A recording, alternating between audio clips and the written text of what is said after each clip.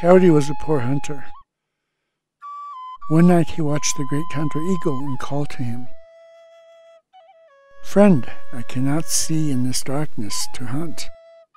Eagle answered, "I know some light to the west. With it, everyone could see." Together they traveled to the land of the Cachinas and watched them dance around the box of light. When he saw opportunity, Eagle stole the box. After a while, Coyote grew curious. "Friend," he called out, "I could carry the box for a while." Eagle agreed to give him the box and flew a good distance away. Coyote opened the box. Out flew the moon and the sun. It was getting cold and had begun to snow. The moon had brought winter to the land.